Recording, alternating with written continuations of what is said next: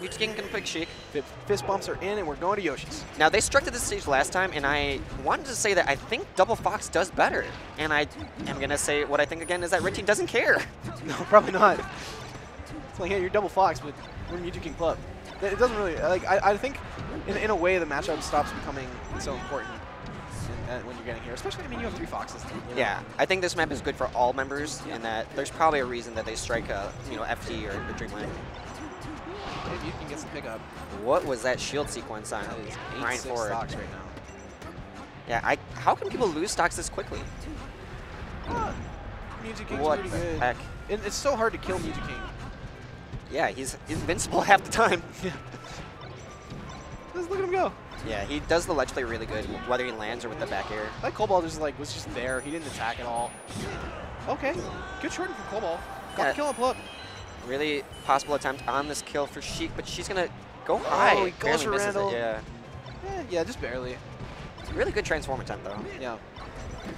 It's such a smart thing to do. Whoa. Oh, MVG misses the edge and then just continues fast falling.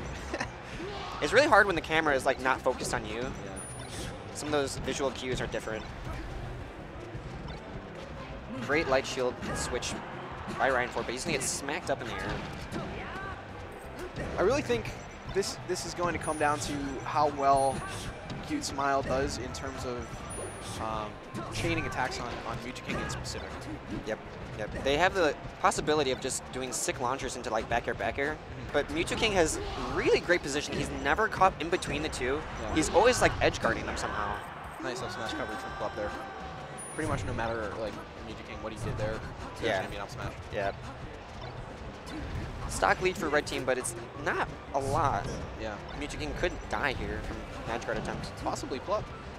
Oh, it was really difficult for Ryan Ford to go down into that section where MVG was recovering and Plup was just kind of hanging out in shield. Yeah, really good patience from Red Team to just slowly come in. They didn't rush their counter. Oh, that could have been a ledge grab. Oh no! What happened? Colbol makes it back. Colbol makes it back. And is he going to get that? No. Oh, he goes for the up air attempt. I like the kill. Yeah.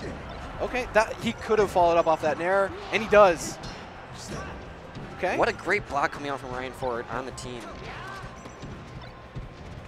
And look at this stack count. Look how even it is. Now, Colbol, that F smash at 0 is not very good. No follow-up. F smash at 0 is pretty good. Oh! Yeah. They had a free hit right there. F smash happened. He crouch canceled, and then they got, like, cornered really, really bad. MVG just throwing fairs out in the middle of Yoshi's. Yeah. I love when you see people get the really pro tech. The one we saw right at the end there where you go nowhere, you tech the platform, you're about to die, you tech the platform. And then you get hit again. Yeah. The great thing about the... It's like you almost never see it save someone. Yeah. No. Okay, so what happens is like the better player is going to use that defense, and then it's like an arms race almost, where the offender, the player on offense, right, has to cover it. You know, I'm going to do a low commit move in anticipation of this tech, so that I can hit the tech. We're on Pokemon Stadium. Really great stages for game 2 here. Cute Smile. How did he miss that shine spike on the right side? Are they just going to let Plup come back? They are. Yep. Target switch was... Exchange for killing MVG? Yeah. Yeah, it was a pretty good idea. It took a little longer than I thought it would, but still well executed. Look at that shield game. All 3 Foxes are just like, I don't want to move anywhere. Yeah. I'm just going to be in my shield. I don't want to go anywhere. It's actually kind of bad positioning for the teammates to be shielding next to each other. Yeah. It's so hard to make that move. This dash attack to dash attack to dash attack does not resolve the corner. Oh, is MVG gonna... No, he's not gonna die here. He makes it on stage. Weird fall off though. Yeah. Okay, Plup gets the up smash. Colbol might be dead here. He could have double jumped into that shine. Yeah, but he didn't want to spend both jumps on an off stage. And now Red Team is being edge guarded. And this could be the kill on me. Oh, and there's no reaction. There we go. That was sick. No reaction on the shine, but the jab up smash makes up for it. Yeah, they even used 2 Foxes to do that combo, right? Yeah. Jab up smash. Yeah, you don't even need 2 Foxes. They did, though. They have an unnecessary Fox in this combo, but they'll take it. All right, MVG is burning his jump right now. He's going to get it back. Ooh. I like what they got going on Plup here. Plup's still in it, though. That down tilt was a little early on the timing. Great attempt on the save. Double up here? No, almost. Ryan Ford's positioned himself so well to pick up these stray hits off of Colbol. Yep. Colbol going over to help his teammate, trying to keep MVG out a little bit there, and he succeeded for a bit. And usually we see MVG with a higher stock count, but this game he's been incredibly aggressive. Yeah, it looks like Plup has the stock lead over his teammate at the moment. He most certainly does now. Yeah, Colbol somehow makes it over Plup, and Ryan Ford survived like 3 back airs there. Yeah. Plup left the ledge to, I think, kill his teammate. MVG is playing this ledge really well. He's on his last stock. You gotta get this. They have to kill Plup. MVG There it has is. been doing this thing where he jumps over Plup and just comes down with these falling aerials. And it's very strange for Mashik to see these moves come out. 2 reverse hits of fair. I like it. Whoa. Oh, and that's a shine. This could be a kill on. No kill on Plup. Almost. Getting caught in shine with those 2 lasers. You can't jump out of shine when you're getting hit by those. You have to wait a moment. But Plup was able to get out just in time to grab the ledge, whereas otherwise he would have had to up B and never got shine for it. Yeah, up being below the stage is spelled out shine spike, right? Yep. If you go below the line, I've always considered it like that. It's a little line. If you go below the line, you can get shine You're spike. dead. Yeah. Stay above it.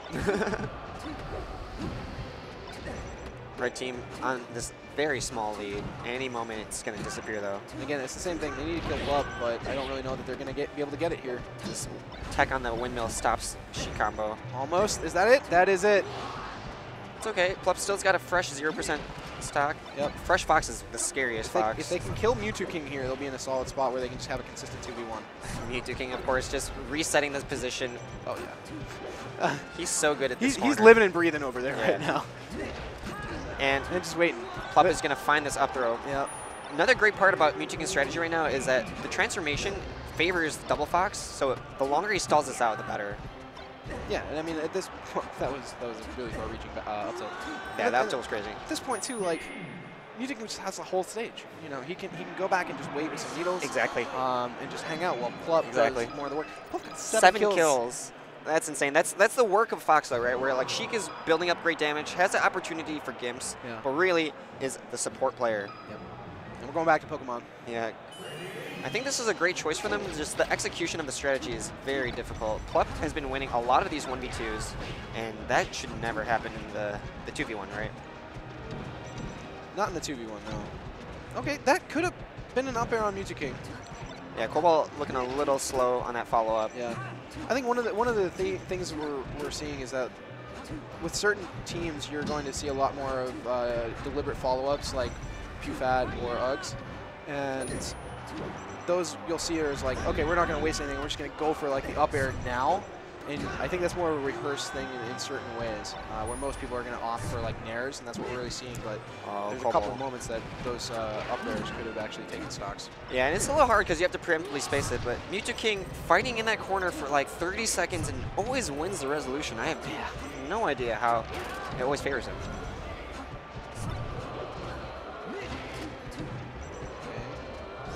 M2K gets out, gets killed by his teammate though. Yeah, it was a perfectly placed up tilt for the roll. It was a really good up tilt, but not for your teammate. It's so crazy how that move is so perfect, right? Fox up tilt. It's a kill move, it's a combo move. No ledge grab coming out from M2K. It's great launcher. Okay. Ryan Ford just getting some damage in. Yeah, I like it. He held middle ground really well for Colbol to pick his position. So much shielding from the red team. It's good. Sheik's shield is super strong.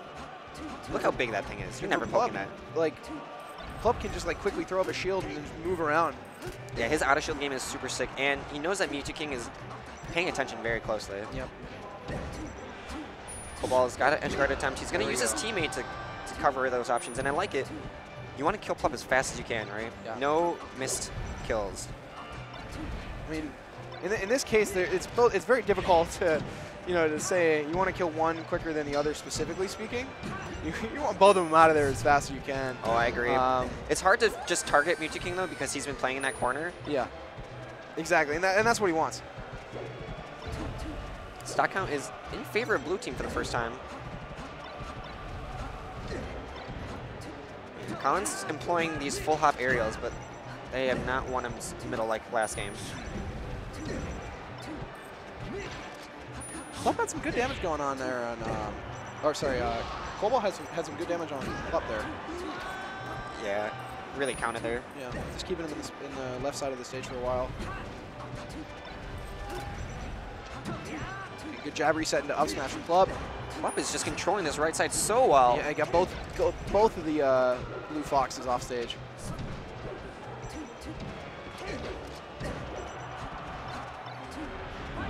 M2K coming in for that save. Really good awareness.